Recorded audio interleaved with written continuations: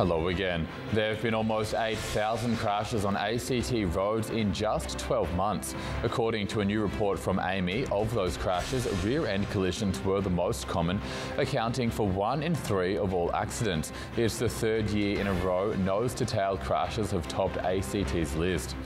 Canberra goalkeeper Andrew Charter has helped the Kookaburras remain undefeated as they hunt for an unprecedented third straight Hockey World Cup.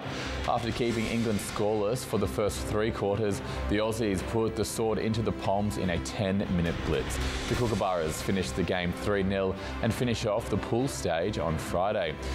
And the RSPCA is looking to reunite this little guy with his family after he was found at Fyshwick. The adorable kitten needs surgery to remove his right eye following an injury, but they're hopeful he'll be home for Christmas. Good night.